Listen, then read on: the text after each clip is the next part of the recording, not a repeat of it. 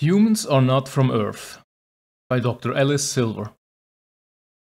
Introduction.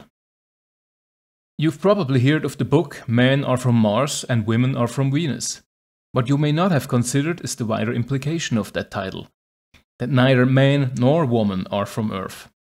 The evidence against human beings originating on planet Earth is overwhelming, though you've undoubtedly suspected it yourself on more than one occasion. Where are humans actually from? At the end of this short book, I'll list the 7 most likely candidate stars that our home planet orbits and describe the physical and environmental conditions that most probably exist there, so we'll be able to recognize it when we eventually find it. A footnote: man and woman aren't from Mars or Venus either, but we'll get to that later. How did we get here? If we didn't originate on Earth, then how the heck did we get here? The simple truth must be that we were brought here by somebody else. We'll have to call them aliens, for want of a better term, but I don't want to put you off. This isn't one of those crazy books about weird-looking aliens. This is a book about humans. And there's a reasonable chance that the aliens look almost exactly like us. Note: if you can think of a better term than aliens, I would be pleased to hear from you.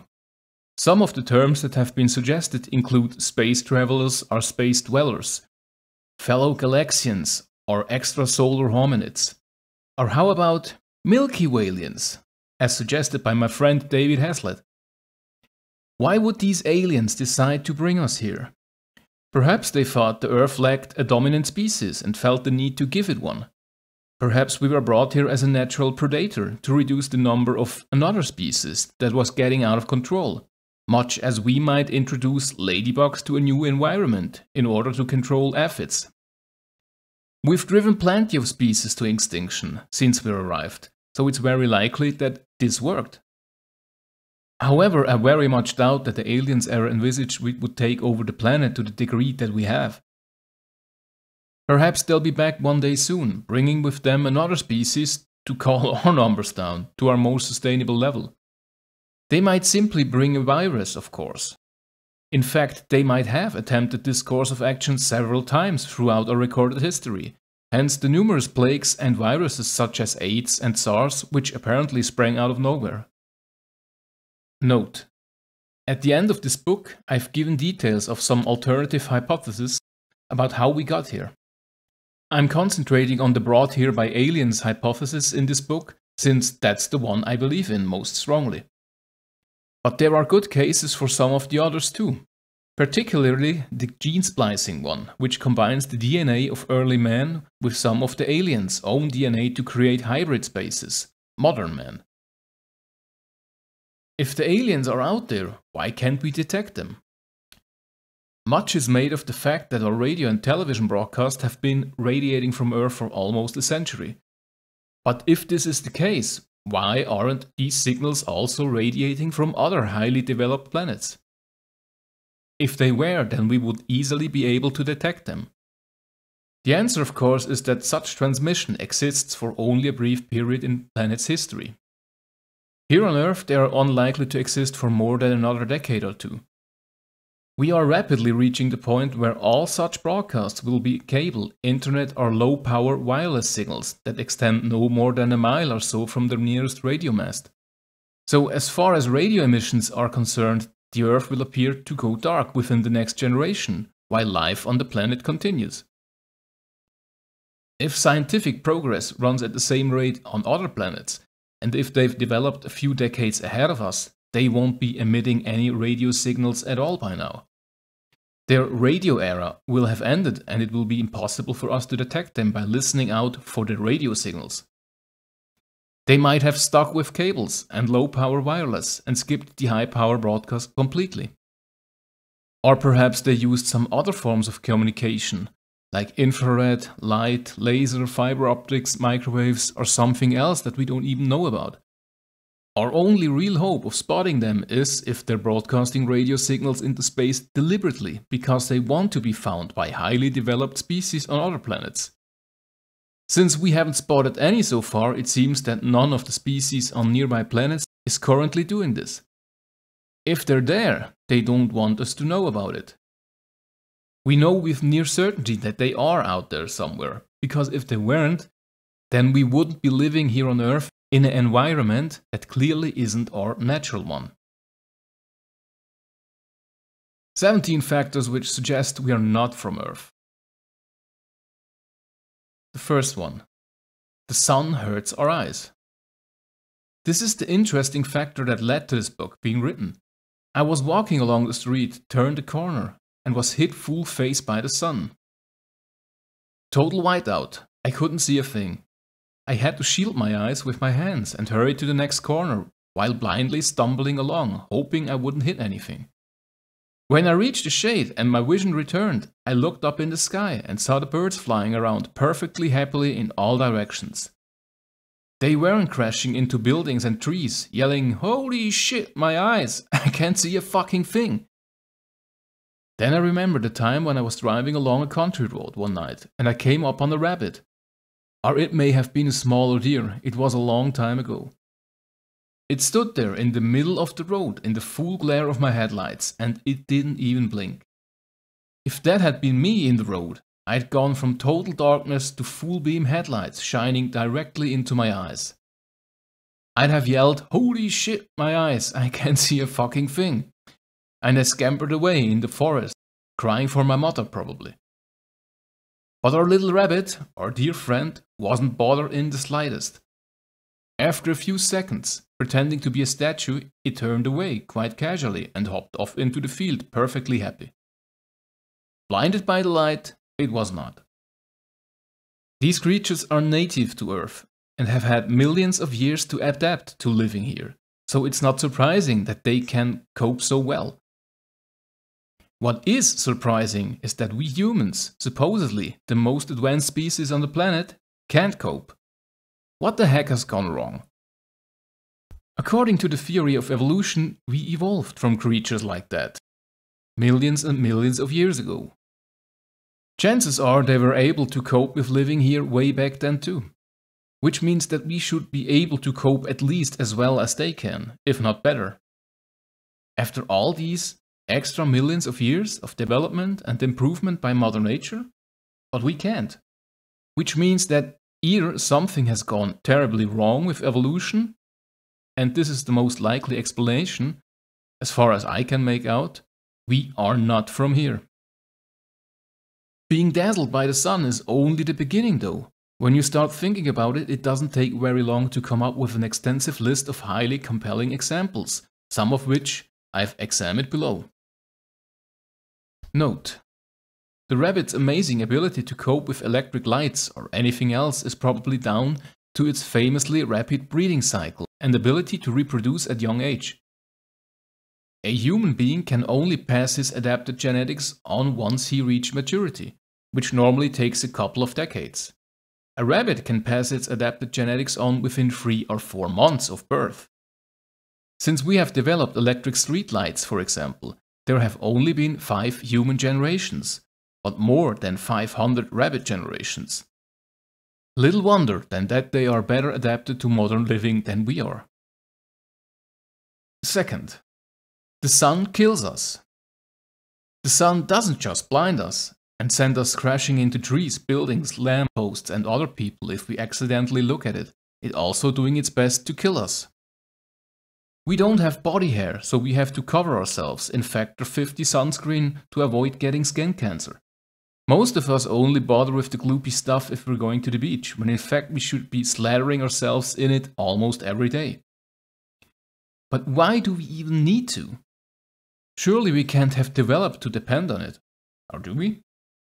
Lizards, which supposedly evolved from even longer ago than birds and rabbits, can sunbathe for as long as they like. And many of them do.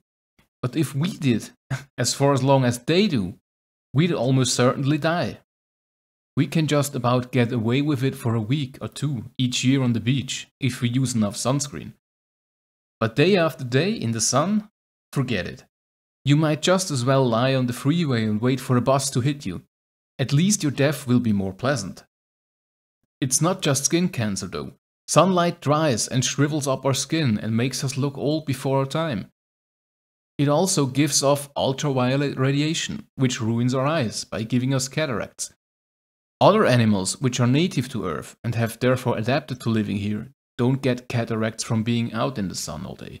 Think of cattle, sheep, pigs, horses, or kangaroos. Their skin doesn't shrivel up. Most of them don't get skin cancer either, although a few have been known to get it on the tips of their ears, where they aren't protected by fur. If fur or scales, in the case of lizards, are essential to avoiding skin cancer, and it seems that they are, then why the heck don't we have any? Why do we have to wear wide-brimmed hats and sunscreen and sunglasses? Or stay out of the sun completely, if this is our natural environment? The simple answer is that the Earth isn't our natural environment. Living underground or underwater are other ways to avoid the sun's danger. But we don't do either of those things. Something is clearly wrong here. Third, SAD, seasonal affective disorder. The opposite of having too much sun is having too little of it, and here on Earth that's a problem too. Those long winter months with low light levels leave us feeling depressed and lethargic. Other symptoms of SAD can include sickness, overeating and weight gain, excess sleeping, lack of energy, difficulty concentrating, social withdrawal, loss of sex drive, and even suicide. We clearly aren't meant to be here. Our home planet must have a more consistent level of light, probably more akin to summertime on Earth. And that consistent level of good quality light probably extends to the whole planet, rather than just a small region of it. That means no seasonal variations, or in other words, our home planet doesn't have a tilt, as the Earth does. Earth's native flora and fauna has adapted to the seasonal variations. For example, many species of birds migrate thousands of miles each year to areas that suit them better. And they do migrate back again 6 months later, when the conditions have reversed. Creatures which lack the ability to fly have adapted in other ways. Some go into hibernation. Others prepare for winter by reducing their activity and suspending their reproduction to match the scarcity of food. Human beings don't do any of these things. We haven't evolved the necessary mechanisms, quite simple because on our home planet there was no need to evolve them. Some people argue that the seasonal affective disorder, SAD, SAD, is the equivalent evolutionary response to hibernation in other animals. This sounds reasonable enough until you realize that we aren't any good at it. It makes us ill. After millions of years of evolution and as the supposedly most advanced species on the planet, the fact that we have failed to adapt to the seasonal variations that have been around since the Earth first formed, or at least since the Moon first formed, just doesn't make any sense. Once again, it's clear that we must come from somewhere where the light levels are more consistent throughout the year. East Africa, where we supposedly evolved, is one of such places on the Earth. But perhaps that's because the aliens choose it for that specific purpose. Because the light levels are more consistent with those on our home planet. However, our natural inclination is to spread out and colonize our planet, which we have done on Earth. The fact that we were unable to do so without coming to the degree of harm, including SAD and its many symptoms, has serious repercussions. It's one of the strongest indicators that we are not of this world. The fourth, bad backs. The gravity here on Earth is not what we're used to. As I'll explain below, Earth's gravity is probably a little lower than our home planet.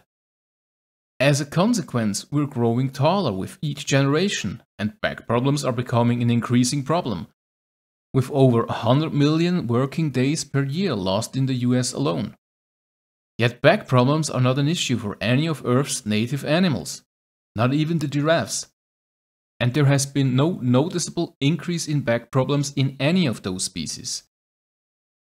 There's another factor we must briefly consider, and that is the atmosphere, which presses down upon us.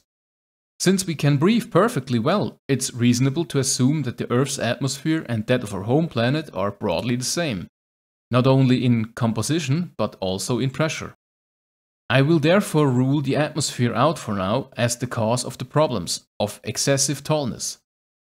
However, there might well be some component of it that is causing or contributing to the problem, so I might re-examine it in a future edition if evidence emerges to support it. There are two main schools of thought as to why we are growing excessively tall and suffering from more and more back problems. The first is that the food on Earth is more nutritious and more plentiful than our home planet, leading to unacceptable levels of growth that we are not able to cope with. This also explains the growing obesity problems and other factors such as excessively large babies, which we will look at next. It is also undoubtedly a major contributory factor to the growing problems of human overpopulation on Earth. One interesting indicator that high rates of nutrition might be the primary factor in causing back problems in humans can be seen in parasitic worms, such as roundworms and tapeworms, which inhabit the gut of most of Earth's creatures. In native species, the worms remain small, harmless, and undetected. But when they get into the human gut, they find themselves in such a nutritious environment that they grow and grow many times larger than in all other creatures, sometimes filling the entire gut and causing serious health issues for their unfortunate hosts. Problems can include malnutrition, mental retardation, intestinal blockages, and even death. And if the human host dies, the worm dies. A consequence that was surely never intended. There is of course the argument that we ourselves have made our food more readily available and more nutritious. And this is undoubtedly a major contributing factor too. But since this problem of oversized parasitic worms is common in parts of Africa and Asia where food is scarce and nutrition rates are lower compared with the rest of the world, it can't be the only factor. The plain truth is that when a parasitic worm finds itself inside a human host, well nourished or not, it grows like topsy. And it doesn't do that in any other animal. It's clearly in an alien environment, just like we are. The other main school of thought, and the one I most support, comes back to gravity. If the gravity on Earth is slightly lower than what we are evolved to cope with, that could lead us to growing taller and taller over successive generations. Unfortunately, we are growing at such a rate that our skeletons and musculature don't have time to adapt. If, on the other hand, Earth's gravity is higher than what we're used to, it could be argued that we're growing taller in order to combat the downward pressure. This seems pretty unlikely to me, so I'm going to plump for our native planet's gravity being stronger than Earth's. This fits in with other factors, which I'll discuss later, such as a day on our home planet lasting 25 hours compared with the Earth's 24 hours. This means that our home planet is probably a little larger than Earth, and the gravity consequentially is ever so slightly higher. Human babies are growing way too big inside of the poor mothers, who have a devil of a job getting them out. Some of them, both mothers and babies, die in the process or suffer severely, leading to things like cerebral palsy, which is caused by oxygen deprivation or birth trauma. No other truly native species on Earth has this problem. We must exclude certain types of animals that we have manipulated through selective crossbreeding. Once again, there are two separate schools of thought as to the reason. The first is that our babies grow so large because of better nutrition on Earth, much better than on our own native planet. The second is that our heads have become much larger in proportion to the rest of our bodies in order to accommodate our superior brains. This might be a good time to introduce a second hypothesis about our origins on Earth. The human-alien hybridization. It's a well-known fact that humans share a significant portion of their DNA with other plants and animal species found on Earth, and probably throughout the universe. On Earth, the same genes can be traced from the most primitive species right through the most advanced ones. We share 55% of our DNA with bananas, 60% with the fruit fly, and it's commonly reported that we share 98% with the chimpanzee. However, these figures can be misleading because it depends on exactly what you're comparing. It's the actual genes that are the most important. In fact, the latest research, which takes into account insertions and deletions in the genetic sequence, revise the amount of DNA we share with chimps down from 98.5% to 95%, and 91% in the case of pigs. And there's another key difference that is rarely mentioned. Chimps have 24 pairs of chromosomes, whereas we only have 23. If humans are born with a 24th chromosome, it causes Down syndrome. Organ transplants between chimps and humans, and also between pigs and humans, fail because of one vital misplaced gene. It doesn't matter how close our genetic code is. If one of the genes isn't there, then it just won't work. Scientists working on the Human Genome Project and other DNA projects have discovered an extra 223 genes in humans that do not appear in any other species on Earth. Where the heck did they come from? Some geneticists believe that they were spliced into the DNA of native Earth hominids, Homo erectus, directly from the aliens themselves, although whether the aliens spliced in sections of their own DNA or took it from another alien species is unknown. This resulted in the instant leap from Homo erectus to Homo sapiens, the modern human, with no missing link between. I'll come back to the lack of the missing link again in the next section. This would explain our close genetic link with other native Earth species. It also goes a considerable way to explaining the many problems we have with life on this planet. We could assume, for example, that the aliens have large heads and large brains, which we inherited from them in the additional 223 genes. But they probably also have large bodies, most notable a wide pelvic base, which we did not inherit. This means that while the aliens would have no problems giving birth to their large-headed children, modern humans have enormous problems, as our pelvic bases are much too narrow. Thanks a lot, aliens. Many of the other factors covered in this chapter, intolerance to sunlight and so on, can also be explained by this hybridization process. We know that early men had heavy brows to shield their eyes. When the extra 223 genes were added, our skulls changed shape, our craniums grew larger, and our heavy brows disappeared. Clearly the aliens don't have any pronounced brows, because on their world they don't need them. Unfortunately on Earth we do need them, and without them we have major problems. So if this theory is true, we are mostly native to Earth, yet some important parts of us are most definitely not. Number 6. Fossil records and the lack of a missing link. According to Darwin's theory of evolution, we ascended from the same evolutionary branch as the apes. Yet fossil records show the link between early apes and modern humans have been never found. In the earliest 20th century, the need to find the missing link became so desperate that an elaborate hoax was created. The Piltdown Man, discovered in 1912, was believed to be genuine for over 40 years. But in fact, it was faked using a medieval human skull, the jawbone of an orangutan and the fossilized teeth from a chimpanzee, and then aged by soaking it in acid and staining it with an iron solution. The simple truth is that the missing link just isn't there.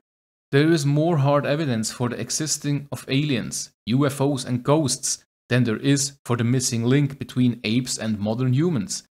And a significant proportion of the population denies that those things even exist. The only proven connection we have with apes is that we share a significant portion of our DNA with them. But for all we know, we might share just as much of our DNA with 1 million of other species elsewhere in the universe. As I mentioned above, one reason why the link might not be there is because aliens might have inserted a series of carefully chosen genes into early men or replaced specific sections of their DNA, thereby causing an instant evolutionary leap to modern men, so there is no missing link. Another reason might be because we're brought here from our native planet by the aliens, as fully evolved modern humans. The close DNA link with our supposed earthly ancestors might be purely coincidental if the DNA is common throughout the universe. Again, there would be no missing link. Earth's native hominids die out, or more likely were driven to extinction as we took over. Humans are the only species that has failed to adapt to the environment here on Earth. The only way we can survive is by using our superior brain power.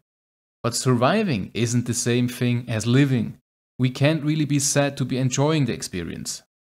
It's easy to list hundreds of examples of how poorly adapted to the environment we are compared with other native species. For a start, we don't like the food that grows naturally here. We have had to modify it to our taste. Cultivate species and wild species bear little resemblance to each other in size, color, taste, or texture. And even then, we usually cook it because we don't like it the way nature intended it. The food on our home planet must have been so much nicer, though perhaps less plentiful and less nutritious. Many native mammals are able to sense the Earth's natural phenomena, earthquakes, tsunamis, hurricanes, and so on. If we are descended from the ancestors of those creatures, then we really ought to be able to sense these things too. After all, the phenomena existed long before any of the Earth's native creatures evolved. Yet we have no awareness whatsoever of the oncoming danger. The first we know about is when it hits us. But where are all the other animals? The dogs, cattle, bird, even toads? They knew it. They knew it was coming and they fled to safety, often several days before the phenomena occurred. If we really evolved on this planet, then there's something very wrong and incredibly bizarre going on here. It also seems quite likely that our home planet doesn't have earthquakes, tsunamis, or hurricanes. And then there's our sense of direction, or lack of it. Salmon can find their way back to their spawning grounds from hundreds and hundreds of miles away. Homing pigeons can find their way back to their roosts from wherever you set them free, even if you take them to another country before releasing them, and even if they were kept in total darkness throughout the whole journey. Migratory birds fly thousands and thousands of miles, yet they return to exactly the same nests 6 months later. Cats and dogs can find their way back to their old houses even if their owners move to a new address, hundreds of miles away. Some of them even catch buses and trains, and they know which ones to catch and where to get on and get off. You, on the other hand, are probably always getting lost or forgetting which way to go. I've gotten completely lost in an office building I used to work in, and I once failed to find my way home from an address just a few streets away. We're so bad at it, we had to invent maps and GPS to help us find our way around, and even then we drive into rivers. Most of Earth's native species find their way around by using the planet's magnetic field. Researchers have discovered that we also have cells within our brains which can detect magnetic fields. Unfortunately, the Earth's magnetic field appears to be too weak for us to use. Our home planet probably has a much stronger magnetic field. On the plus side, there's also evidence that suggests that one of the main reasons why we developed language and the ability to speak was so that we could give each other directions, mainly to find food and to cooperate on hunting trips. It's highly likely that we had already developed language on our home planet long before we were brought to Earth. Even if we had been shipped to Earth as embryos, the ability to develop language would have been encoded in our genetic memory. This could explain why we developed it on Earth so quickly. Number 8. Lack of body hair. This is another example of being poorly adapted to our environment. Even in East Africa, where we all allegedly have evolved from, it gets pretty cold at night. We have to wrap ourselves up to stave off hypothermia and death. Fortunately, we are intelligent enough to know that we need to do this. But the big question is, why did we lose most of our body hair in the first place? Assuming we are from Earth and our ancestors had hair, what happened in the intervening stages? Presumably, we must have started wearing clothes, animal skin, and the need for hair disappeared. We still have body hair, of course. It's just that most of it is so short that it serves little or no practical purpose. So we're basically naked. The world's finest scientists have struggled with this question for hundreds of years without coming up with any convincing answer. Only in the last 3 years a possible answer has come up.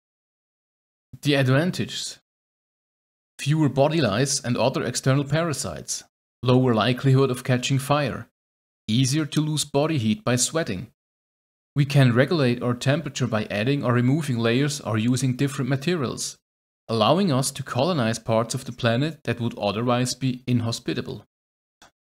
Refuting these arguments. First, other primates cope perfectly well with lice by mutual grooming. Second, many scientists believe we lost our body hair long before we learned how to control fire.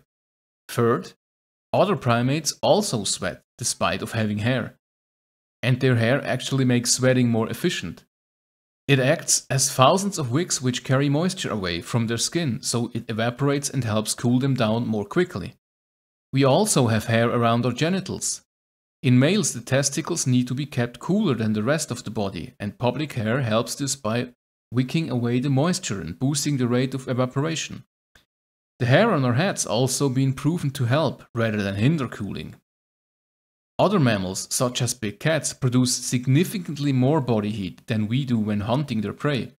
If lack of hair enabled them to cool down more quickly or stay in the hunt for longer, then they would have lost their hair too, but they haven't. Other possibilities.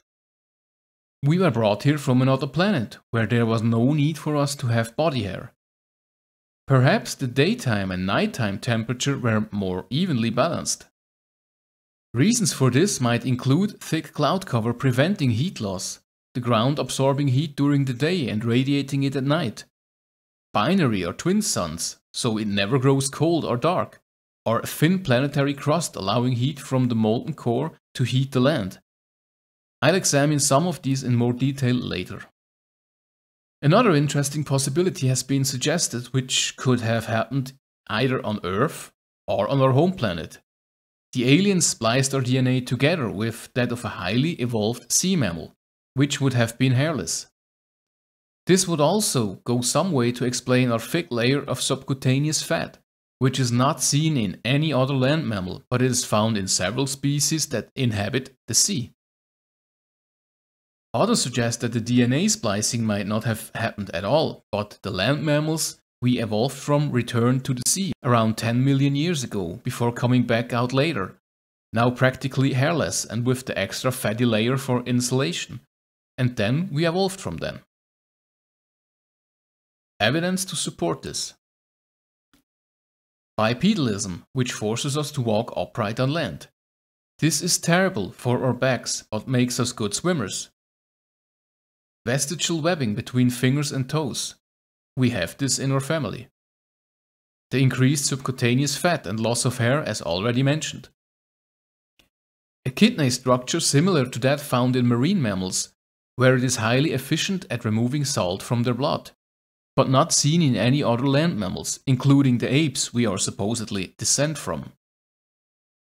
The diving reflex, which slows our heart rate when our head is underwater, together with our ability to voluntarily control our breathing.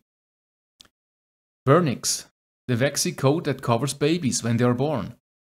Again, this is not found in any other land mammal, but it is seen in several sea mammals. Evidence to refute this. Our skin has a completely different structure from that of marine mammals. It gets waterlogged and disintegrates when exposed to water for a prolonged period. You can see the beginning of this for yourself if you examine your fingertips after a few minutes of a bath. All current hairless marine mammals evolved tens of millions of years ago, not 10 million years ago. Our kidneys do not remove salt very efficiently, hence the constant appeals from doctors to reduce our salt intake. Our bodies cannot get rid of it easily through our kidneys. In fact, sweating is a far more efficient way of removing it. There is not enough evidence to say whether other land mammals do or do not have voluntarily breath control. This doesn't explain why we have hair on our heads and pubic regions, and to a limited extent all over our bodies. It also doesn't explain why apes have hair and we do not. Early hominids are thought to have split from the ape branch of evolution between 5 and 7 million years ago, so they should exhibit these same characteristics, but they don't. Most scientists now dispute that this temporary return to the sea ever happened. Other possibilities. Another school of thought suggests that we lost our hair during one of the ice ages, because food on land was scarce and we were forced to hunt in the water. Those with less hair dried off and therefore warmed up faster than those with more hair, who were more likely to die of hypothermia. Another theory suggests that we don't have hair for the same reasons that land mammals such as elephants and hippos don't. They can cool themselves down by spraying or submerging themselves into water or wallowing in cool mud. Though, when did you last wallow in mud? Why do we need to wear thicker clothes or extra layers to colonize other parts of the planet? Why don't we simply grow thicker body hair just like every other land mammal has done? The arguments for and against each of these hypotheses continues to rage on in the scientific community, and there are plenty more of them. Clearly, there are no clear answers, at least here on Earth. It probably makes a lot more sense on our home planet.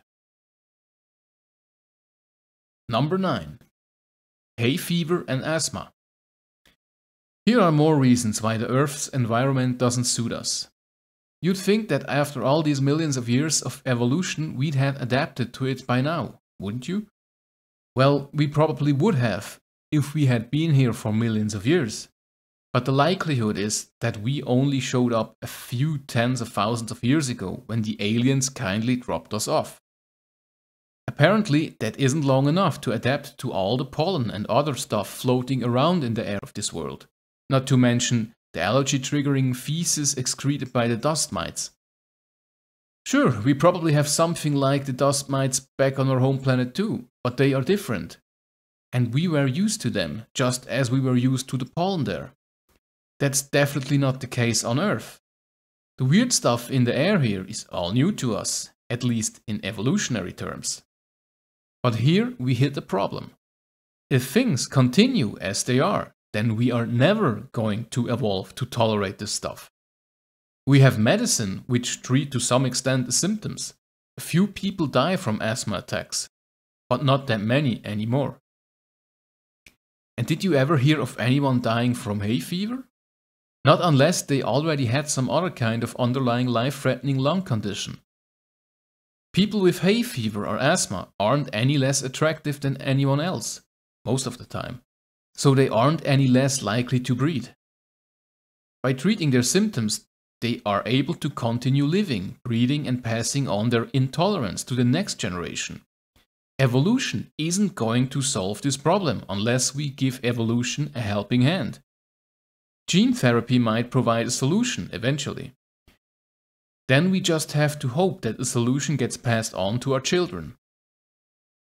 There are of course plenty of people who complain that gene therapy is playing God. But isn't that exactly what the aliens did when they brought us here? The only way we can make life completely tolerable here is to play God to ourselves, and we still have a long way to go. Number 10.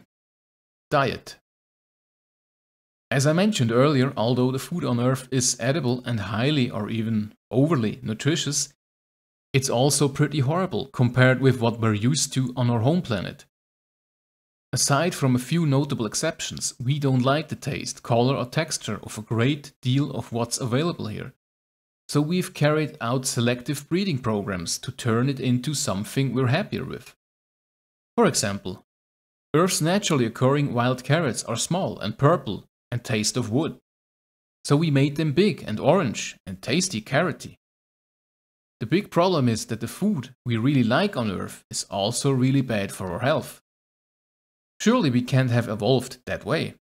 Logic says we should have evolved to love the things that are best for us and shun the things that are not. Yet, the opposite seems to be the truth. Why? Well, once again, the simplest explanation is that we aren't from here. The foods that are best for us on Earth: raw fruits, vegetables, nuts, berries, fish, white meat. The foods we eat least on Earth: raw fruits, vegetables, nuts, berries, fish, white meat. The foods that are bad for us on Earth: chocolate, sugar, salt, red meat, saturated fat, alcoholic drinks. the foods we like most on Earth. Chocolate, sugar, salt, red meat, saturated fats, alcoholic drinks. That pretty much says it all. That needs to be said. Either evolution has screwed up big time or we can't possibly be from this planet. Significant number of people also have potentially lethal intolerances to many of the foods that are found here.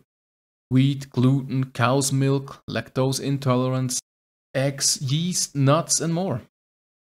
So after millions of years of evolution, some of us still can't handle the food that is available here? That just doesn't make any kind of sense. We clearly haven't been here all that long, and we're clearly used to be somewhere else. Number 11. Excessive reproduction, overpopulation. Why does a species become overpopulated? Quite simply, it's all down to an abundance or overabundance of food and a lack of predators. Here on Earth, both of these conditions are met and our population is still spiraling out of control. Scientists say we have long since passed the point where the Earth has enough resources to meet everyone's needs. Science keeps producing crops that produce higher yields, have better resistance to disease, are better able to grow in poor soil conditions, and so on. But even so, there's a limit to how fast it can keep up as the population continues to expand. But it's not just about food, of course. We also need water, shelter, fuel, and all sorts of other things that there's a finite supply of. Where are those resources coming from? There's only one answer to that. We're depleting the resources that future generations will need. Humans are ingenious and highly adaptable, though. As one resource dries up, another will most likely be discovered or invented, and people will come up with new ideas. But our population can't continue growing forever. Our sperm counts are falling. Some say this is our own fault. We've polluted our water supplies with estrogen from the urine of women who take birth control pills. Others think it might be aliens doing it, or God, or even the Earth itself, trying to thin out our numbers before we totally destroy the place. Science is trying to counter this by developing things like in vitro fertilization, or test tube babies, but it's an expensive process, and success rates are pretty low. Governments are now waking up to the problem and starting to legislate against overpopulation, though only China has so far been bold enough to introduce a one-child-per-couple law. As things stand, we're still growing at an out-of-control rate. The aliens, or God, or the Earth, or something else, clearly aren't happy about the situation. Over the next few decades, I believe we can expect to see more frequent, bigger and more audacious attempts to call our numbers down. The process might well have started already.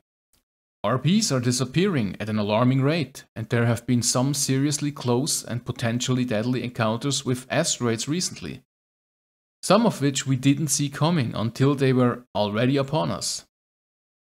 Either one of those could call our numbers far more effectively than any war, earthquake, tsunami, famine, drought, or disease.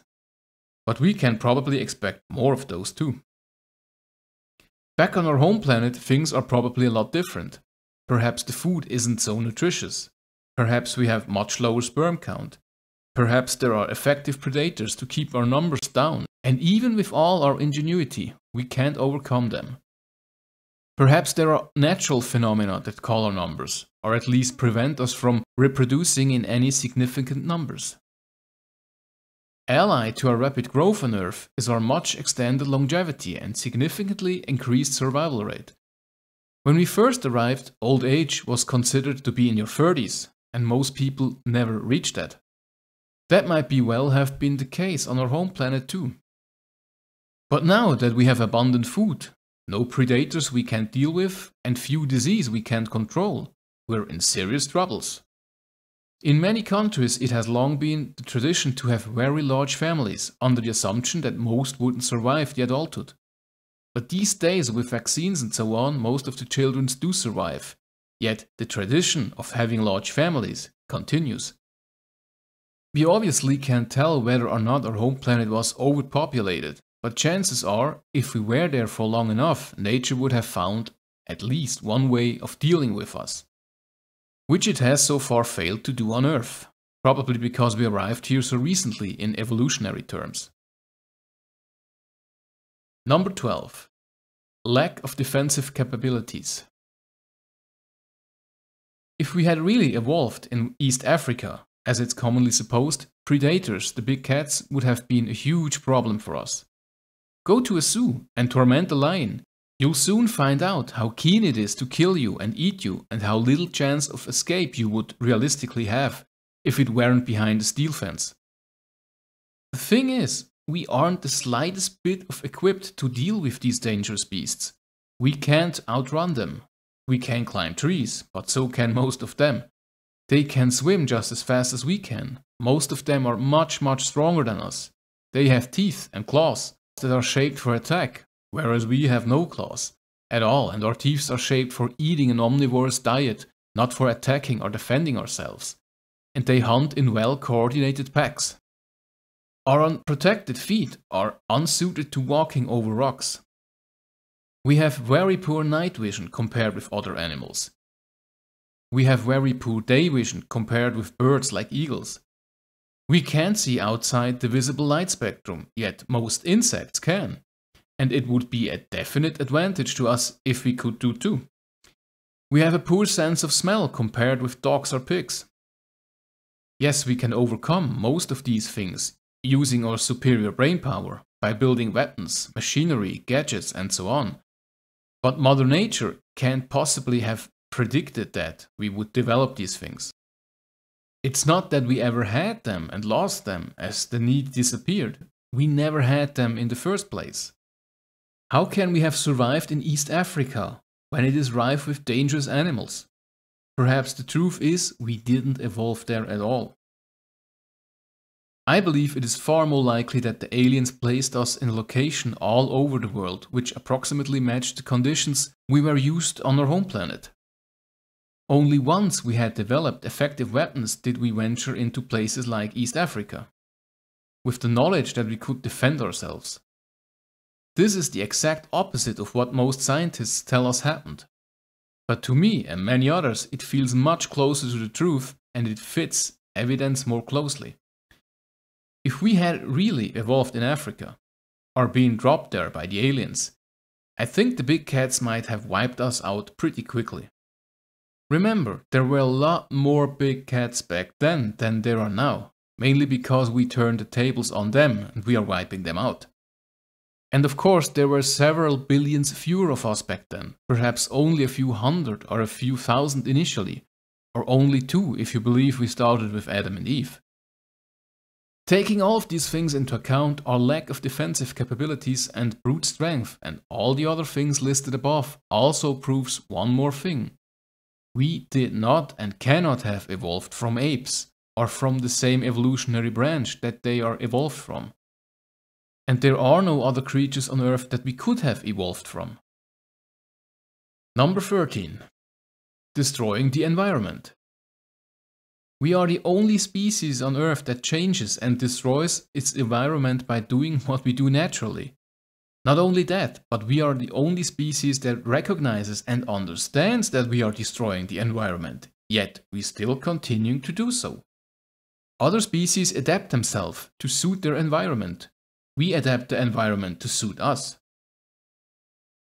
Note: some people claim that the beaver destroys its environment by felling trees, building dams, and causing floods. I would argue that the beaver only alters its environment. It doesn't necessarily destroy it, and certainly not on the scale that we do. Even if we accept that the beaver does change or destroy its environment, that still only makes 2 of us out of all the millions of species on Earth. And who's to say that beavers weren't brought here from another world too? Some people also claim that animals such as elephants damage their environment by felling trees. But in fact, the trees need thinning out, and old and damaged trees need felling away, so they're actually doing more good than harm. Where elephants cause most harm as far as humans are concerned is when they tear down fences around farmland. This is where humans have encroached on their territory. We get upset when they do this, but we have no right to be. We certainly can't blame them for damaging our environment. There are occasional outbreaks or swarms of creatures which do damage the environment. Things like locusts or crown of thorns starfish, for example.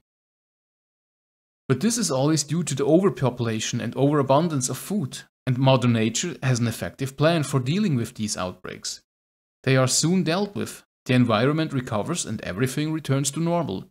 But Mother Nature has not yet found any way of dealing with us.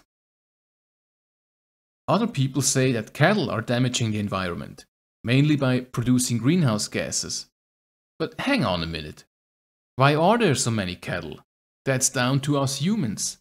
Without us, there wouldn't be nearly as many of them. The cattle can't be blamed for damaging the environment, and they certainly aren't aware that they're doing so. We are to blame for this. The same thing can be said for domestic cats and the number of wild birds they kill. It's true that they're doing damage to the environment, but they're only doing what they do naturally. They have no awareness that they're doing any harm. We may have domesticated them, but we haven't managed to get rid of their hunting instincts. And anyway, they wouldn't really be cats without that. Once again, there wouldn't be anything like as many cats as there are now, if it weren't for us humans and our insistence that almost every home should have one. It's only because of the sheer number of them any real damage is caused. So once again, it's our own fault. And of course, the same thing can be said for many other plants and animal species that mankind has spread out of its natural environment.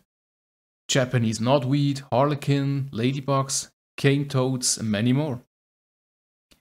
We may have had good intentions at the time. We had pests we need to get rid of, and these things seemed like a natural and harmless way of dealing with them. Little did we suspect that once they are outside their natural environment, they would spread like wildfire and damage the environment themselves. If we left them where they belonged, they wouldn't have caused any problems. So guess what? It's our own fault. As an article in the National Geographic magazine from March 2005 started, when plant and animal species wind up where they don't belong, they can attack ecosystems and economies with terrible consequences. But how do those plants and animal species get where they don't belong? More often than not, it's down to us humans putting them there.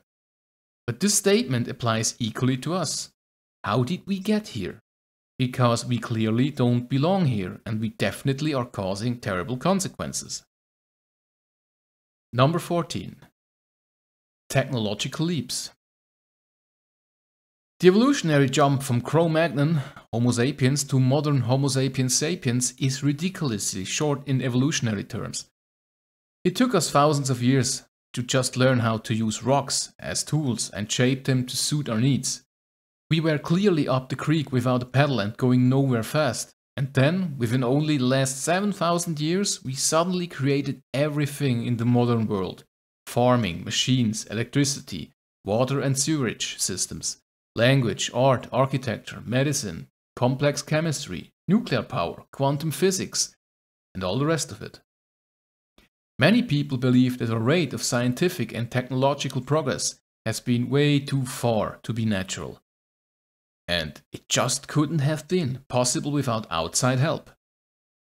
While this might not prove that we were brought here from somewhere else, it does provide significant evidence that there is somewhere else out there that we might have come from. And it looks as if the aliens who brought us here might be coming back from time to see how we're getting on, and maybe to give us a bit of a nudge in the right directions. Either that, or the key to our rapid progress is encoded in our genetic memories. No other species on Earth experiences chronic illness on such a scale as we do. Take your own family or your work colleagues, for example. At least 75 to 80% of them will be suffering from something or other, though they might not tell anyone, and you probably won't be able to tell just by looking at them. There are hundreds of chronic hidden or mostly hidden ailments, disabilities, or afflictions that affect us. Here are just a few that you might have heard of. Addison's disease, allergies, ankylosing, spondylitis, anorexia, arthritis, Asperger syndrome, and other forms of mild and less mild autism, asthma, binge eating, bipolar disorders, depression, and other mental illnesses like bulimia, bursitis, celiac disease, chronic fatigue syndrome and ME, chronic lung infections, chronic pain, cystic fibrosis, diabetes, epilepsy, eczema, fibromyalgia, heart disease, circulatory problems and hypertensions, hepatitis, HIV, insomnia, irritable bowel syndrome, colitis and Crohn's disease, lupus, migraines, multiple sclerosis, muscle weakness, nervous disorders, scoliosis, slow-growing tumors, stress, etc., etc. I'm barely scratching the surface here. There are hundreds more that you probably never heard of, nor have I. The thing is, the majority of these conditions only affect humans, or are extremely rare in other species. Why? Well, exactly. The Earth is not a happy place for our species.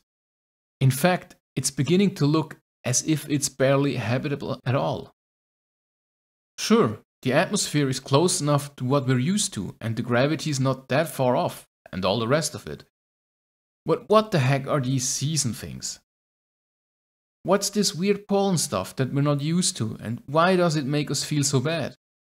What about the disease the animals carry, that we've only been exposed to for the last few generations and have little or no immunity to? Some of the plants and animals seem nutritious enough at face value, but what about these other toxins they contain that we can't handle? And why is there so much sugar here? And in so many different forms? There are more than enough differences between the Earth and our home planets to make us chronically ill. And sadly, the majority of us are. Although, as I said above, you can't usually tell just by looking. Try asking people, I guarantee you that you'll be shocked when you compare the total number of completely healthy people against the total number of those who suffer from any kind of affliction, which will be just about everybody. Pop your head outside for a moment, or look out of the window and look at the facial expressions of the next 10 people who go past. Choose people you don't know or recognize. What do you see? I just tried this myself, and 4 looked completely blank and expressionless. 4 were gloomy with down-turned mouths and looked like they were having a really bad life. 1 looked as if he was about to burst into tears, and 1 had a haunted look. Shiny happy people they were not. 10 out of 10 looked and probably were unhappy or depressed. This is pretty much the same situation that you find all over the world. There are a few exceptions, of course, but from the look of things, I would say over 90% of all people are generally unhappy, with a large subset of them being seriously unhappy or clinically depressed. Many people say that this is a result of modern living, something we brought upon ourselves. We spend hours commuting to jobs we hate, we don't get enough sleep, we eat junk food, and even though we hate our jobs, we get upset if we lose them. And of course, everywhere we look, we see seas of blank or gloomy expressions, which is hardly going to help cheer us up. But hasn't it always been this way, ever since we first arrived on this planet? Was there ever a time when the majority of us were truly happy? History shows no evidence of that, from what I can tell. The wealthy upper classes have always enjoyed themselves, yes, but what about the ordinary people? Nope, not so much. Other species which are native to this planet don't suffer from any of these problems. Dogs are pretty much happy always, unless they're ill or lonely. Dolphins are always happy. As happy as a pig in a muck is a popular expression in Britain. You can watch seals sliding down an ice slope again and again, definitely happy. Elephants slide down mud slopes too, definitely happy. Bird flocks around in the sky, weaving in and out and calling to each other, happy as Larry. Even our children are mostly happy, until they reach adulthood and the truth dawns on them, or life hits them. Nobody ever tells them, of course, but somehow every single one of them works it out for themselves. And then their expressions turn black or gloomy, their shoulders hunch, and they sadly trudge through the rest of their lives. Why the heck are we all so unhappy? Probably because we don't fit in as well as the aliens who brought us here thought we would. This isn't our proper environment. We feel completely out of place, and we have done since the moment we arrived. We've never been able to settle in and call this place home. It's enough to turn you to drink. Humans are the only species on Earth, and possibly in the entire universe, that is bent on destroying itself. There are constant wars, of course, but there are probably wars on other planets too. But we smoke cigarettes even though it clearly says on the package that doing so will kill us. We drink far too much alcohol even though we all know what the limits are and what it will do to us if we continue. We eat junk food to the point of becoming morbidly obese, and then we keep on eating.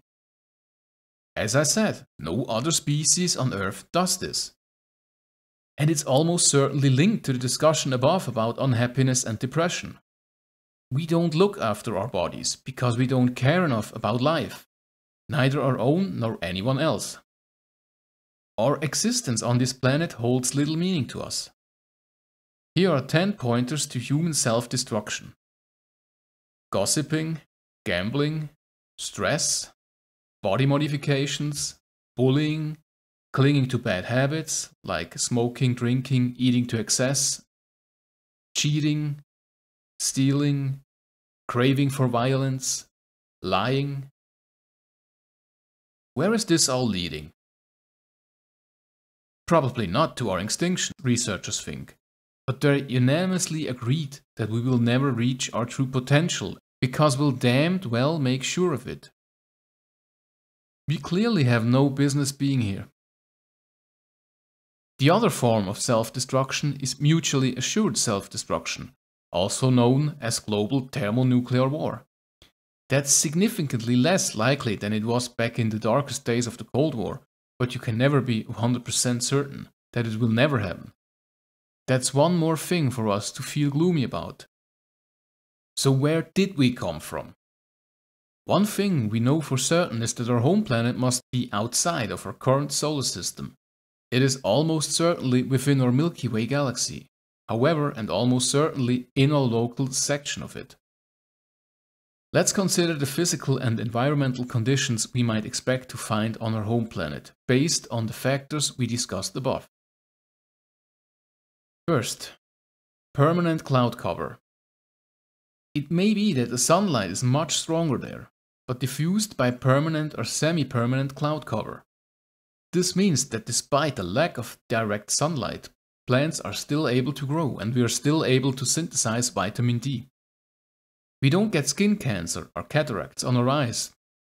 And our eyes don't get dazzled by the sun, because we hardly never see it.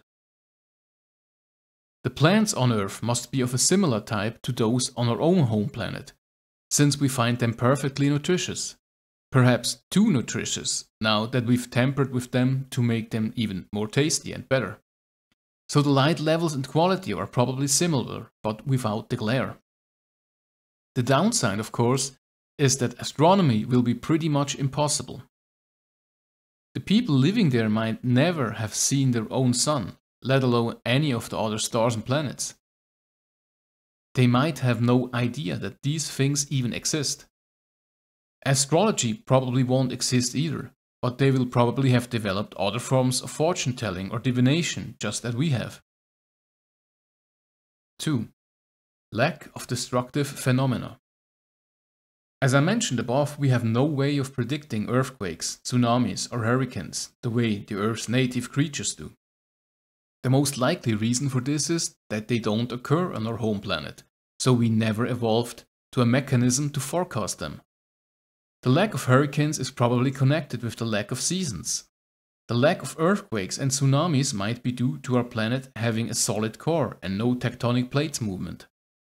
Or it might simply have a very thick crust, which would be my own opinion. I would hypothesize that it also has a large solid inner core composed mainly of iron surrounded by a molten liquid metal outer core. The relative movement of these as the planet rotates would generate the planet's magnetic field, which, as I'll discuss below, is probably significantly stronger than Earth's. Third, we probably orbit a binary star. Interestingly, our genetic makeup has a way of controlling the color of our skin using melanin. In parts of the Earth with a lot of sunlight, our skin turns almost black within a few generations. In more temperate regions, it turns almost white. That inbuilt genetic ability to change color must have been present in our home planet too, and it must be there for a reason. In my opinion, it indicates that the light levels on our home planet might be not so constant. The levels might rise gradually, perhaps over the period of a few generations, before reaching a peak, and then after a period of stability, gradually fall again. The color of our skins will adapt in accordance with this, protecting us from overexposure while ensuring we continue to receive enough sunlight to synthesize vitamin D and stave off low light disorders such as SAD. There could be any number of reasons for this. Perhaps the amount of light our star gives off fluctuates over a period of several generations. Perhaps our planet has an elliptical orbit that takes it closer or further away from our star. This latter instance would seem to indicate an orbit lasting hundreds of years, which would put us at the same considerable distance from our star. That star would therefore need to be considerably brighter or more massive than the Sun. However, the most likely scenario is that our planet orbits a binary star, with light levels rising and falling over a period of several generations as consequence. There are two binary star systems within 17 light years of Earth. See the list of the most likely home star candidates in the next section. So the planets around these would be well worth investigating further. At the time of writing, no planets had been detected around either of these systems. I recommend we keep looking. On Earth, we can get freezing cold at night, even in the hottest countries and deserts. Without clothes, we would die of exposure or hypothermia. It obviously doesn't get as cold at night on our home planet. Again, a reasonable explanation for this might be that we orbit a binary star system, where a secondary sun heats and lights the planet after the primary sun has set. My initial thought was that such a planet would be probably inhospitable to life. The ever-changing gravity from the two stars would pull it in all directions, causing massive shifts in tectonic plates. That would lead to earthquakes, volcanic activity and flowing lava, not to mention acid rain, should there be any water present. However, when I discussed this with an astrophysics, his opinion was that the gravitational pull from the stars would be far too weak to have anything like this kind of impact on this planet. Plus, as we discussed above, our planet probably has a thicker crust than the Earth and might not have any tectonical plates at all. There is therefore no reason at all why it couldn't have two suns and still be perfectly hospitable. There is therefore no reason at all why it couldn't have two suns and still be perfectly habitable. We would orbit one of the binary stars and the secondary stars would orbit the primary one. Or they would orbit each other if they were of similar size. It could well be the case that our planet was almost never in darkness, though this would depend on the speed of the two stars' orbit around each other, how closely that synchronized with our planet's speed of rotation. Sticking with the binary stars, if the stars were fairly close together, then our planet could orbit outside of them. There might well be a Goldilocks zone where conditions are perfect for life, just as there is around a single star. But in this case, the two stars would appear to rise and set at roughly the same time, so there would still be hot days and cold nights. I'm not sure how we would keep warm at night on such a planet without clothes or fur. Perhaps we burrow underground and huddle together for warmth. 4. Gravity differences. Is gravity on our home planet higher or lower than it is on Earth? There are arguments for both cases, but we do know that it must be different from Earth's. Not hugely different, of course, perhaps less than 5%. That's still perfectly habitable, but it's enough of a difference to have a marked effect on our bodies over the course of multiple generations. Arguments for the Earth's gravity being higher. It makes us tired and lethargic. We feel the weight of the world pressing down on us. However, that might be due to a heavier atmosphere on Earth, consisting of denser gases, and nothing to do with gravity. Arguments for the Earth's gravity being lower. This is the opinion I favor. Humans are growing taller and taller year by year, faster than our skeletons and musculature can adapt, and it's giving us all bad backs. We would have been a much shorter people on our home planet. Either way, we are poorly adapted to Earth's gravity. We haven't been here long enough yet for our bodies to adapt. Other animals which have been on Earth for millions of years have adapted to living here, and they don't have anything like the number of problems we do. 5. A lack of seasons.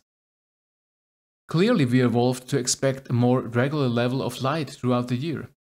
The Earth's seasons are caused by the planet being tilted over the 23.5 degrees.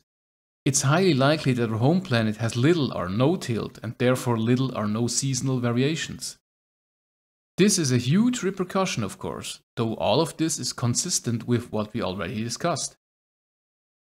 We wouldn't have colonized so much of our home planet, only the temperate and tropical bands. There would be large areas of the planet where it never rains, and large areas where it almost never stops raining. This would render much of the planet infertile. In the case of the wet areas, the constant rainfall would wash away the topsoil and leach nutrients deep into the ground where roots couldn't reach them. Areas available for farming and thus habitation would be significantly reduced. We would probably have less nutritious crops. Most of the staple crops on Earth require cold winters. This would lead to low population density, as it would take huge areas of the land to support a small number of people and their livestock. We would probably live in small, scattered settlements. There would be no big cities, no growing and no harvesting seasons. Plants might grow and ripen as when they were ready, not in sync with the planet, the weather, or other plants, even of the same species. This would also make it extremely difficult for them to fertilize each other, of course. On the other hand, they might have evolved a way around this and found a way to synchronize their growth cycles by some other means, such as by emitting some sort of gas or pheromones. Problems with disease for ourselves and our planets and livestock. Many pathogens on Earth are wiped out during the winter. If there was no winter, we would be stuck with these things all year around, leading to high mortality rates, poor crop yields, and so on. We would probably be less well developed technologically than we are on Earth. Many of the developments made during Earth's industrial revolution, for example, were about finding new and better ways of keeping us warm in the winter. If there weren't any winters, there would have been no need for this. On the other hand, after all this, we might be just as well developed as we are now, but in a completely different way, as we see it on Earth, probably one based more on farming. For example, we might have found ways to massively boost crop yields, irrigate or build roofs over arid zones, create artificial seasons, create flooding fronts that are moved to higher and lower latitudes over the course of the year to create illusions of seasons. We might store seeds in the dark until we were ready to sow them. We could then create our own planting, growing and harvesting seasons, making farming much more efficient. So, on balance, our home planet would be familiar and yet quite different from Earth. It would probably have less nutritious crops, poorer yields, more disease, a higher mortality rate, and much lower human population. 6. Longer days. Our body's natural circadian rhythm does not match Earth's 24-hour clock. This is easily checked by depriving someone of an external stimuli and letting them wake and sleep whenever they like. After about 2 weeks, they settle into a natural pattern completely out of step with the outside world, where days last for 25 hours. This leads to the natural conclusion that days on our home planet also last 25 hours. Here on Earth we have trouble adjusting to this, and many of us have enormous trouble getting to sleep or suffer from sleep deprivation, which leads us to feeling exhausted and depressed for much of the time. When combined with all of the other effects from our failure to adapt to life on Earth, this can make life here feel pretty intolerable at times. There are three options we need to consider here. The first one, our home planet is larger than the Earth but spins at the same rate. The second one, it's roughly the same size but spins a little more slowly. The third one, it's larger and spins more slowly. We can be pretty certain from the discussion on gravity above that our home planet is not the same size as the Earth.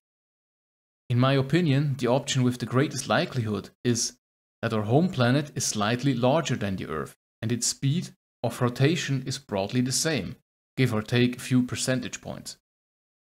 However, this does not mean that the gravity on our home planet must also be higher, since this would depend on the size and density of its core. However, I'm inclined to plump for gravity being about 5% higher on our home planet. This would fit with the core being larger than the Earth's, as well as the stronger magnetic field that we discussed earlier. 7. Familiar environment. Our home planet will have edible plants that we love the taste of, even if they aren't particularly nutritious or readily available, or at least they weren't when we left. Perhaps some edible animals, unless the people there are now all vegetarians or cannibals.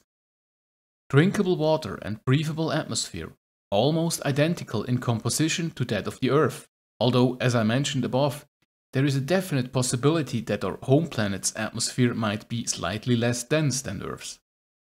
Presumably the aliens didn't take everyone from our home planet, just enough of us to get a new civilization started on Earth. The civilization on our home planet will probably have moved on considerably since then, and might even be similar to that on Earth now.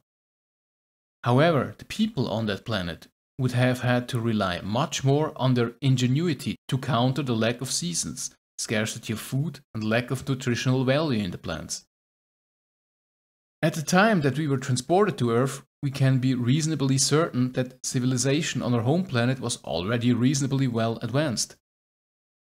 When we arrived here, we developed an advanced civilization much faster than should have been possible, particularly when compared with what our alleged ancestors had achieved during the thousands and thousands of years that they had been here. Within a very short space of time, we developed advanced tools, language, art, architecture, irrigation, drainage, sewage systems, and much more. Where did this come from? And how did we develop it all so quickly? There is the distinct possibility that it was encoded in our genetic memory. 9. A strong magnetic field. As I discussed earlier, many animals, and especially birds, find their way around using the Earth's magnetic field. We cannot do this, but we do have the necessary cells in our brains to sense magnetism. This implies that our home planet's magnetic field is much stronger than Earth's. This would give us an extra sense that would be particularly valuable there, as we wouldn't be able to see our suns or any stars due to the dense cloud cover, so we wouldn't be able to use them for navigation. The most likely star that our home planet orbits. We need to make a few assumptions before we can begin making our list. Let's say that the aliens which transported us here can travel at near light speed, but don't have the benefit of taking shortcuts through hyperspace or wormholes. Unless they have had developed the ability to put our bodies into some kind of suspended animation, we will continue to age during the journey. This is an important factor because we must still be capable of bearing children by the time we reach Earth. Let's say we need to be no more than 30 years old by the time we arrive. Even if the aliens select babies or very young children to make the journey, our home planet must therefore be no more than 40 light years from Earth, and more realistically no more than 30. It's highly likely that the aliens brought frozen embryos from our home planet and defrosted and nurtured them once they reached Earth, They might have brought adult humans along to help with this, though these adults might have been quite elderly by the time they arrived. Since the adult humans may have been too old to be implanted with the embryos, they were most likely implanted into Neanderthal-like hominids on Earth. Once they were born and had developed enough, they would probably have been separate from their surrogate parents, and brought together as a separate group of humans, perhaps overseen and guided by the surviving human elders who made the journey with them. Having made the reasonable assumption that our home planet is no more than 30 to 40 light years from Earth, here's a list of the most likely stars within that range that could have human-supporting planets orbiting them. The number of light years from Earth is given in brackets after the name of each star. A light year is about 6 trillion miles, or just under 10 trillion kilometers, though we're more interested in the time it would take to get there than we are in the distance. Alpha Centauri, Alpha Centauri b, Epsilon Iridiani, 61 Cygini A, 61 Cygini b, Epsilon Indi A, Tau Ceti. Alpha Centauri A and B and 61 Cygini A and B are binary star systems. You may recall from a discussion earlier that there are strong indications that our home planet orbits a binary star system. There are many others within the 30 or 40 light-year range, but the majority of these are brown dwarfs and unlikely to have planets capable of supporting human life. Although life of some kind might still be found there or may have existed there at some point in history. It is highly likely that the aliens who brought us to Earth also came from a planet orbiting one of those 7 stars. Bear in mind that the amount of time it takes to reach Earth from these stars will be greater if the aliens can travel at near light speed. If they can only travel at half the light speed, then it will take them 44 years to get from Tau Ceti, for example. If they can only travel at 1/10 of the light speed, then only Alpha Centauri A and B would be realistically within range, and the aliens would have to come from a planet orbiting one of those stars. Are we the aliens? Yes, it's possible that we are. By which I mean that the aliens who brought us here are the same species, human, as us. They may have established some of the early settlements that can be found on Earth in places where modern humans are not known to have reached until thousands of years later. It may well be these alien settlements that we are now discovering in places where traditional science says they shouldn't exist. There is evidence that many of these settlements were abandoned abruptly, so the aliens, or descendants of the original aliens, might have decided to return to their own planet en masse. Why they might have done this is currently unknown, although it might one day be possible to make a reasonable deduction once the artifacts they left behind have been properly analyzed. Of course, if the aliens are humans too, then their home planet is also our home planet. When did we get here? This is an interesting question that does not have a simple answer. One common theory is that we are brought here at around the time that modern humans were first thought to have evolved in East Africa. There's no evidence of humans in Africa before this period, and no species that are sufficiently close genetically that we might reasonably have evolved from them. So this seems to fit. So we might surmise that a few hundred of us were transported from our home planet and dropped somewhere in East Africa about 200,000 years ago. Then we first started migrating from East Africa around 60,000 years ago. We'll ignore the earlier discussion about African big cat predators for now. While this fits with the current theory of modern human civilization, things aren't quite that simple. As I mentioned above, there are examples of prior civilizations more than 60,000 years old, all over the world, many of them only just being discovered as they are now under the sea. So it might well be the case that aliens tried bringing humans here before, perhaps more than once, and the experiment failed. For some reasons, the first set, or several sets, of early humans initially thrived on Earth long enough to establish multiple civilizations around the world, but then died out. Big cat predators? Driven out by Neanderthals? Who knows? So it seems that the aliens decided to try again much later, perhaps tens of thousands of years later. Did they do anything different this time around? At the moment, we don't know. But again, we might learn more when the ancient artifacts that are now being discovered are properly analyzed. One thing is certain. Well-developed human civilization existed on Earth long before we are supposed to have migrated to those places. Artifacts which have been discovered show that whatever civilization were around at the time were capable of complex thinking, had extensive knowledge of the stars and planets, had well-developed drainage and sewerage systems, and so on, and were capable of intricate workmanship using tools that hadn't been invented yet and materials that hadn't been discovered yet. And then they just vanished. There are gaps of many centuries or even thousands of years before those technologies appear again. Even in comparatively modern times, things like this have continued. A good example of this is the Antikythera mechanism, discovered in 1902 amongst objects recovered from a shipwreck of one of the Greek islands. The mechanism is an analog computer designed to calculate astronomical positions. It dates from the 1st century BC, but incorporates technologies that were not developed until the 13th century AD. We know that the humans didn't die out after this machine was made. But how did it come to exist over 1,400 years before we had the technology to make it? Why are there no other examples? Why did the technology needed to make such a thing not develop and advance during the period of 1,400 years? And how much more advanced would we be if it had? Did the aliens come back, checking on our progress and accidentally leaving it behind? Did an alien drown on that stricken ship? The most obvious answer to both of these questions is yes. Although the mechanism is far too complex to have been developed by humans living on Earth at that time, it also seems far too simple to have been developed by an alien who were capable of space travel.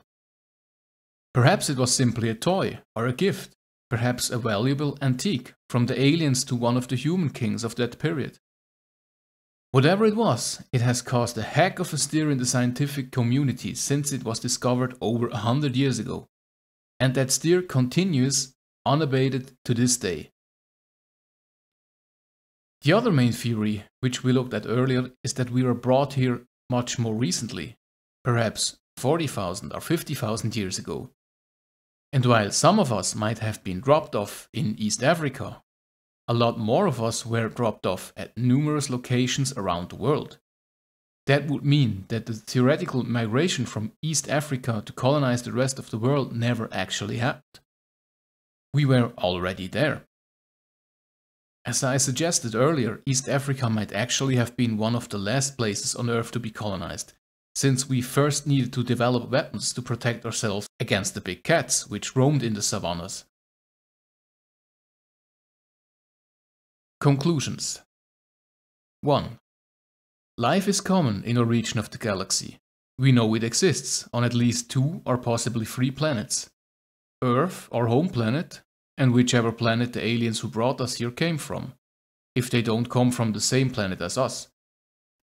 Chances are extremely high that life exists on many more planets too, and in very similar form. 2. At least 2 out of the 3 inhabited planets we think exist share this form, Earth and our home planet. We don't know whether the aliens are carbon-based, but it's highly likely that they are, especially if they inserted their own DNA into us. 3. DNA is common and virtually identical throughout our region of the galaxy and possibly the entire universe. Again, at least 2 of the 3 inhabited planets we think exist share it, and all the flora and fauna on those planets have it. The flora and fauna on each of those planets might look somewhat different, but they all have practically the same DNA. It is highly unlikely that DNA evolved to be identical spontaneously in all these different places. We can draw 2 conclusions from this. Either all life requires DNA, and DNA can only be the way it is, or DNA evolved in one place and was spread to all the other places by some external means, aliens, comets, meteors, etc. Other hypothesis.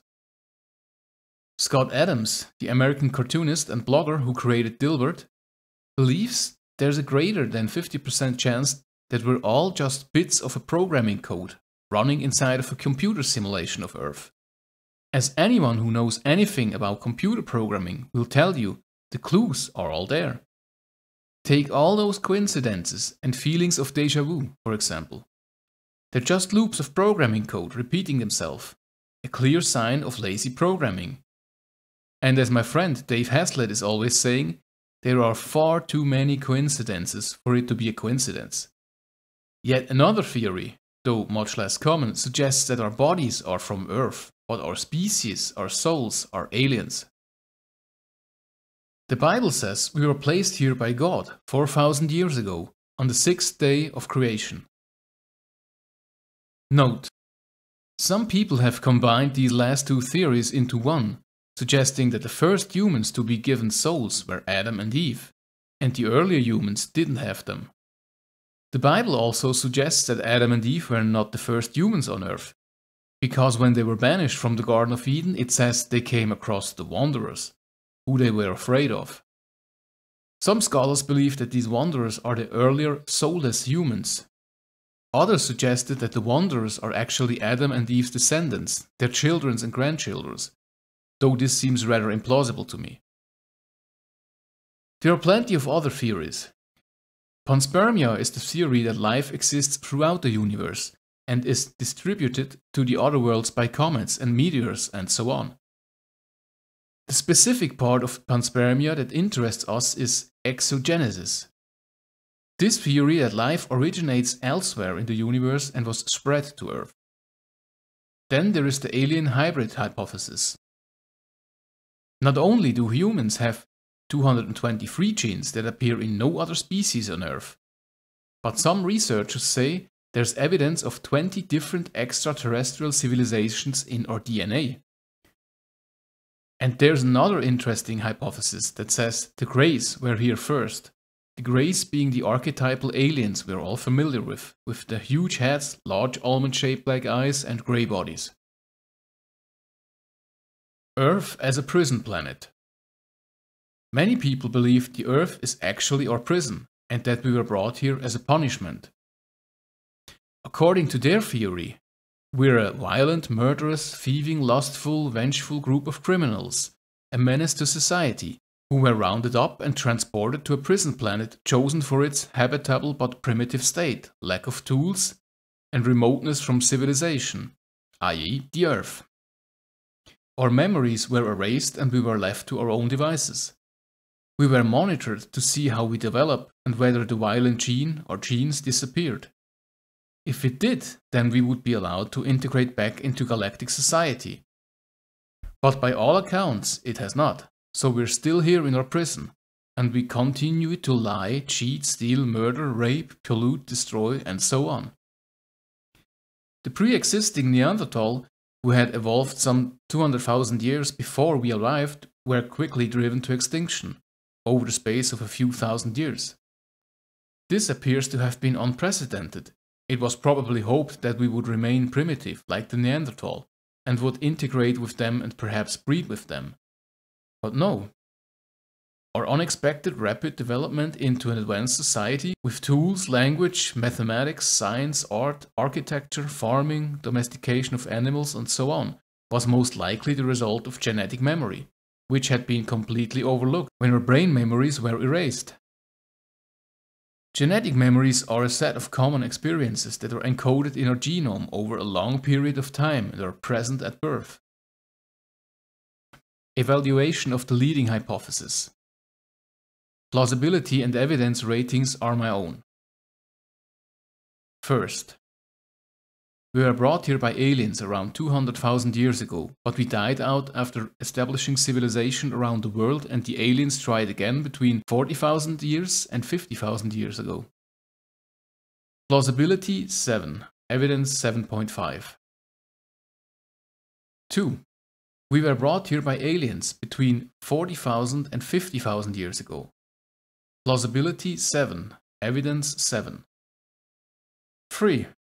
We evolved on Earth from the same evolutionary branches as the apes. Plausibility 10. Evidence 3.5. 4. We were brought here by aliens around 200,000 years ago and dropped off at several sites around the world. Plausibility 7. Evidence 6.5. 5. Aliens inserted or replaced genes or DNA sequences into Homo erectus to create us. Plausibility 6. Evidence 7. 6. Civilization more than 60,000 years old which are outside East Africa were established by aliens. Plausibility 6. Evidence 6. 7. The Earth is a prison planet. Plausibility 6. Evidence 6. 8. We were brought here by aliens around 200,000 years ago and dropped off only in East Africa. Plausibility 7. Evidence 4.5. 9. Life, but not necessarily mankind, was brought here by a comet or meteor. Plausibility 9.5. Evidence 2. 10. Life is common throughout the universe. Plausibility 8.5. Evidence 2. 11. We are in a computer simulation. Plausibility 5.5. Evidence 4.5. Number 12. Our bodies evolved on Earth, but our spirits are alien. Plausibility 2.5. Evidence 2. Number 13. God created us 4,000 years ago on the 6th day of creation. Plausibility 1. Evidence 0.